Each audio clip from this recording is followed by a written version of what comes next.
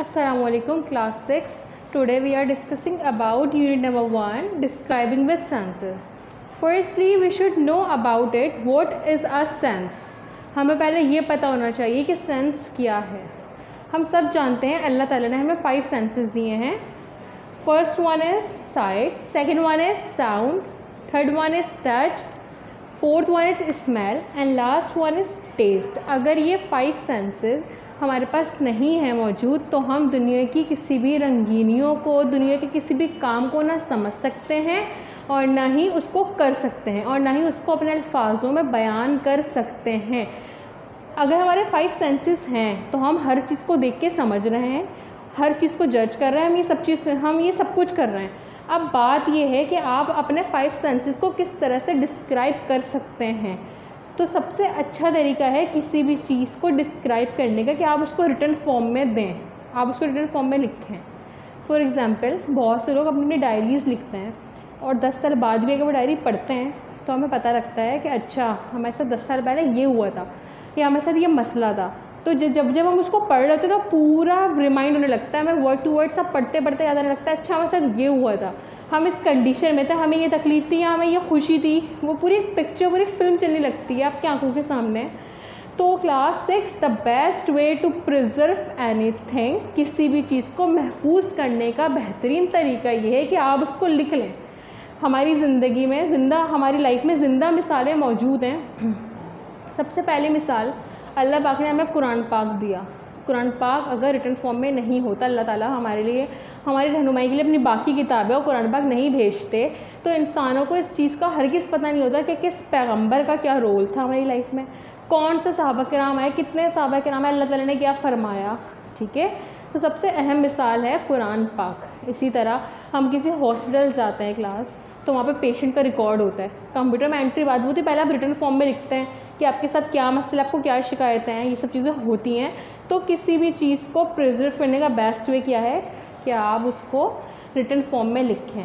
लेकिन अब आपको रिटन फॉर्म में लिखने से पहले भी आपके पास सेंसेस होना ज़रूरी है ना. अगर सेंसेस नहीं होंगे 5 सेंसेस तो आप उस चीज़ को ना समझ सकते हैं, ना आप उसको जज कर सकते हैं, और जब उसको समझेंगे नहीं, उसको जज नहीं करेंगे, उसको आप उसको अपने वर्ड्स में उस वक्त तक नहीं लिख सकते. ठीक है, तो इन 5 सेंसेस का हमारी लाइफ में बहुत इम्पॉर्टेंट रोल है. ये जो 5 सेंसेस हैं हमारी लाइफ की एक तरह से विंडोज़ है, खिड़कियाँ हैं कि जिन खिड़कियों को खोलो तो हमें आगे की अच्छी खूबसूरत दुनिया दिखती है, हम उसकी स्मेल समझ पाते हैं, हम दुनिया की चीज़ों का टेस्ट हमें पता लगता है. ठीक है, तो ये 5 सेंसेस अल्लाह ताला की तरफ से हैं हमारी लाइफ में, जो कि बहुत ज़्यादा ज़रूरी है, हमारी ज़िंदगी में बहुत अहम किरदार अदा करते हैं.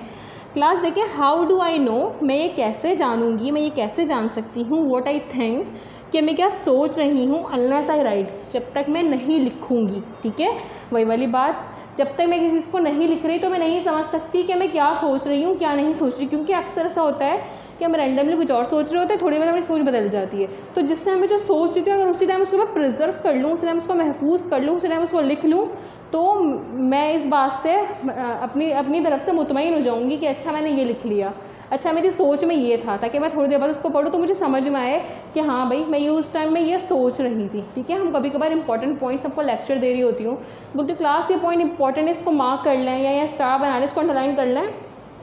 तो इसका मतलब यही है क्लास कि वो चीज़ इंपॉर्टेंट है और इम्पॉर्टेंट चीज़ का, किसी भी चीज़ इंपॉर्टेंट है उसको हम लिख लेंगे, उसको मार्क कर लेंगे, अंडरलाइन कर लेंगे, कुछ भी कर लेंगे, हमारा स्टार बना देंगे, तो मतलब वो चीज़ प्रिजर्व हो गई, महफूज हो गई. हमें बाद में परेशानी नहीं होगी. हम अगर एक हफ्ते बाद भी उस लेक्चर को गो थ्रू करूँगी ना, मैं हल्का हल्का पढ़ूँगी भी, तो मैं समझ जाऊँगी कि अच्छा यहाँ पे ये था, अच्छा ये इंपॉर्टेंट था, अच्छा हाँ मैं इसने मुझे तो ये बताया था, यहाँ ये चीज़ इंपॉर्टेंट है. ठीक है क्लास, तो ये बात याद रखिएगा. The best way to preserve anything, किसी भी चीज़ को महफूज रखने का, महफूज करने का तरीका ये है कि उसको लिख लिया जाए. जैसे डॉक्यूमेंटेशंस होती हैं, ठीक है, हॉस्पिटल में पेशेंट का रिकॉर्ड होता है.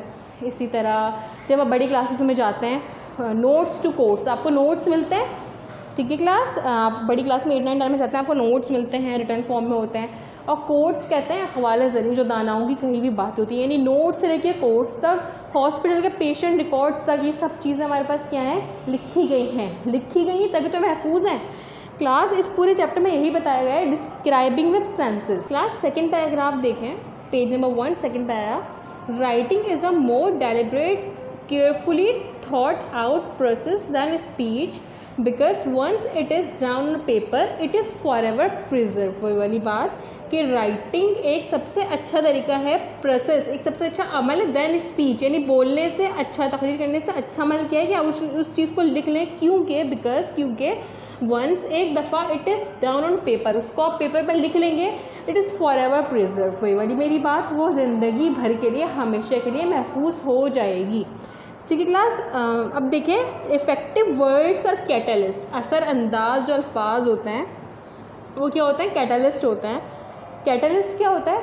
कैटलिस्ट एक साइंस में हम पढ़ते हैं, एक ऐसी टर्म है, एक ऐसी डेफिनेशन है जिसमें क्या होता है कि कैटलिस्ट किसी भी रिएक्शन को, केमिकल रिएक्शन को तेज़ करवाने के काम आता है। इसी तरह यहाँ यही आपको कैटलिस्ट इसलिए यूज़ किया गया है कि इफ़ेक्टिव वर्ड जो असरअंदाज अल्फाज होते हैं, ये किसका रोल अदा करते हैं? कैटलिस्ट का, यानी हमारी अंडरस्टैंडिंग पावर को तेज़ करते हैं। जितने गहरे अल्फाज होंगे हम उतना ही उसको पढ़ते पढ़ते उन चीज़ों में खो जाएंगे, हमें समझ में आएगा प्रॉपर वे में कि अच्छा यहाँ ये बात लिखी गई है। ओके, अब देखें क्लास, लास्ट पैराग्राफ पे मैं आऊँगी।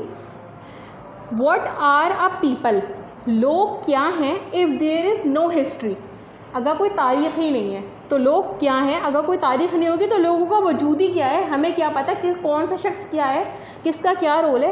व्हाट इज़ हिस्ट्री, और तारीख़ क्या है? If there is no writing, अगर कोई रिटर्न ही नहीं है, अगर कोई राइटिंग ही नहीं है, वही वाली बात, अगर तारीख़ की बातों को लिखा ही नहीं गया होता तो हमें पता ही नहीं होता कि लोग क्या हैं। और तारीख़ क्या है? अगर कोई रिटर्न फॉर्म में ही नहीं है, मतलब हमें ये चीज़ें नहीं पता होती ना कि तारीख़ है क्या, तो बेहतरीन तरीका क्या था? उसको लिखा गया, वो लिखा गया, पुराने लोगों ने उसको लिखा, तभी तो हमें पता है कि अच्छा इसका ये रोल है हमारी लाइफ में, अच्छा इस शख्स ने ये काम किया, अच्छा कायद-ए-आज़म भी थे, अच्छा अल्लामा इक़बाल भी था, अच्छा अल्लामा इक़बाल ने सोचा था पाकिस्तान बनाने का, अच्छा कायद-ए-आज़म ने उस चीज़ पर अमल किया। ठीक है class, our 5 senses are our Windows. वही वाली बात जो मैंने आपको पहले बताई, जो हमारे 5 सेंसेस हैं, ये 5 सेंसेस क्या हैं? खिड़कियाँ हैं हमारी ज़िंदगी को रोशन बनाने की, हमारी ज़िंदगी का भरपूर किरदार हमारी ज़िंदगी में हमारा क्या है उसको बताने के, ये क्या है? खिड़कियाँ हैं, ये 5 विंडोज़ हैं। ठीक है, जिसको जैसे हम कमरे की विंडो खोलते हैं बाहर की दुनिया देखने लगती है, ये 5 सेंसेस हमारे वही काम करना शुरू हो जाते हैं। ठीक है, अब देखें क्लास, ये साइड में, यहाँ साइड लिखा हुआ है, लास्ट आप देखें पिक्चर बनी हुई है और ये साइड लिखा हुआ है। साइड मीन्स नज़र आना। ठीक है, यानी आपकी नज़रों का कमाल क्या है, यहाँ ये बताया गया कि आप नज़र से इसको क्या पहचान सकते हैं। मैं अगर इस पिक्चर को देख रही हूँ तो मुझे समझ में आ रहा है बच्चा है, ये एक लड़का है, बच्चा है, और ये एक्वेरियम के पास खड़ा है, एक्वेरियम के अंदर मछलियाँ, ये बच्चा इन मछलियों को देख रहा है। ये मैं 10 लोगों को पिक्चर दिखाऊंगी, 10 लोगों की थॉट अलग अलग होगी, 10 लोगों का नज़रिया अलग होगा, 10 लोग इसको देख के अलग चीज़ें सोचेंगे। ज़ाहिर है जो मैं सोच रही हूँ वो आप नहीं सोचेंगे, हो सकता है 1-2 लोगों की सोच एक जैसी हो, 1-2 लोग एक चीज़ सोच रहे हों, लेकिन अगर मैं इस पिक्चर की डिस्क्रिप्शन साइट पे लिख दूँ तो आपको ये आराम से, अगर मैं इस पिक्चर की डिस्क्रिप्शन यहाँ पे लिख दूँगी क्लास, तो आप ये डिस्क्रिप्शन पढ़ने के बाद आराम से ईजिली इस बात को समझ सकते हैं कि इस पिक्चर में बेसिकली हो क्या रहा है, और जिसने लिखा था इस बुक को, तो वो इस पिक्चर को बनाते टाइम क्या सोच रहा था। हम उस बंदे की सोच की तरह सोच सकते हैं। अगर वो ये चीज़ नहीं लिखता, जिसने बुक लिखा है, जो ये ऑथर है, जिसने चैप्टर लिखा है, अगर वो साइड में आपको डिस्क्रिप्शन नहीं देता तो हर बंदा इसको देख के अलग अलग सोच रहा होता। हमें क्या पता लगता है कि उस टाइम राइटर ने क्या सोचा ये लिखते टाइम। ठीक है क्लास, तो अगर आप कुछ सोच रहे हैं और आप चाहते हैं बाकी लोग भी वैसा सोचें, तो आप क्या करेंगे? अपने सेंसेस के थ्रू उस चीज़ को अच्छा डिस्क्राइब करने के लिए उसको रिटन फॉर्म में प्रिजर्व कर देंगे, उस रिटन फॉर्म में साइड में लिख देंगे। ठीक है, अब देखो मैं बताती हूँ यहाँ हो क्या रहा है। The clear water of the aquarium sparkle, जो पानी के अंदर, एक्वेरियम के अंदर जो पानी है, शफाफ पानी, चमकता हुआ, and shown under the bright lights off the spacious drawing room. Drawing room की चमकदार रोशनियाँ पड़ रही हैं और पानी और चमक रहा है, यानी शफाफ पानी और चमक रहा है, स्पार्कल कर रहा है। इनसाइड, अंदर, fish of all colours and sizes swum Leslie, मुख्तलिफ रंगों की और मुख्तलिफ जिसामत की मछलियाँ आहिस्तगी से तैर रही हैं, यानी आहिस्ता आहिस्ता तैर रही हैं। सम वर फ्रॉकलिंग among the slippery seaweed. Seaweed कहते हैं छोटे छोटे पौधे जो समंदर के अंदर या फिर एक्वेरियम के अंदर रखे जाते हैं, और समंदर के अंदर तो नेचुरली होते हैं, लेकिन एक्वेरियम तो नेचुरल नहीं है, एक्वेरियम तो मैन मेड है, आर्टिफिशियल है, तो हम उसके अंदर रखते हैं, वो मछलियों का खाना होता है। अब ये समझ लें कि सीवीड छोटे पौधे जो कि मछलियाँ खाती हैं। ठीक है, तो जो लड़का है यहाँ पे सम वर फ्रॉकलिंग, जो मछलियाँ हैं वो स्लिपरी सीवीड यानी वो जो चिकनी से सीवीड्स नीचे हैं एक्वेरियम के उसके ऊपर क्या कर रही है, उसके ऊपर कूद रही हैं, दे वर फ्रॉकलिंग, ठीक है। The starfish nibbled on the brown food pallets sprinkle by the young child, starfish झपट रही हैं वो जो ब्राउन फूड, जो ब्राउन खाना लड़का एक्वेरियम में अंदर डाल रहा है उसके ऊपर स्टारफिश उसको झपट रही हैं, उसको खाने में लगी हुई हैं। He was staring wide eyed at the busy life inside the aquarium, जो लड़का है वो घूर रहा है अपनी पूरी आँखों का इस्तेमाल करते हुए घूर रहा है एक्वेरियम को, और एक्वेरियम के अंदर जो बिजी लाइफ है, जो मसरूफ़ ज़िंदगी चल रही है, उसको अपनी आँखों से देख रहा है। The shiny gold fish was fast asleep at the bottom, जो शाइनी चमकदार जो गोल्ड फिश सुनहरी मछली बहुत तेज़ी से तह में तैर रही है। While the angel fish glided effortlessly through the water, the coloured pebbles scattered along the floor of the glass jar moved around as the air bubbles slowly rose to the surface of the water। जो colour, जो मुख्तलिफ जो pebbles हैं, रंगीन pebbles हैं, एक तो होता है पत्थर, एक होता है पेबल्स रॉक की छोटी फॉर्म होती है जो कि एक्वेरियम में अंदर है, रंग बिरंगी कलर की है, पेंट हुआ हुआ उन पेबल्स पे, स्कैटर्ड बिखरी हुई हैं along the floor of the glass jar की ज़मीन पे, इस ग्लास जार के फर्श पे फैली हुई हैं colourful pebbles. Glass jar obviously aquarium है, ठीक है। Moved around as the air bubbles, और एयर बबल्स बहुत तेज़ी से नीचे से ऊपर की जानिब आहिस्ता आहिस्ता आ रहे हैं। तो मतलब ये वो थॉट्स थे जो पोइट ने इस चैप्टर को लिखते जो राइटर ने इस चैप्टर को लिखते टाइम सोचे, ठीक है। तो ये उस राइटर के थॉट्स हैं। अब हम ये पढ़ेंगे तो हम सब जितने भी बच्चे हैं और जो हमारे टीचर हो, हम सब यही सोच रहे हैं इसको पढ़ने के बाद, ठीक है। तो सिर्फ ये लिखने से क्या हुआ क्लास, ये फ़ायदा हुआ कि हर बंदा एक टाइम पे एक ही चीज़ सोच रहा है और हम दूसरे की सोच के ऊपर वही चीज़, मतलब सेम चीज़ हम सोच सकते हैं इसकी वजह से।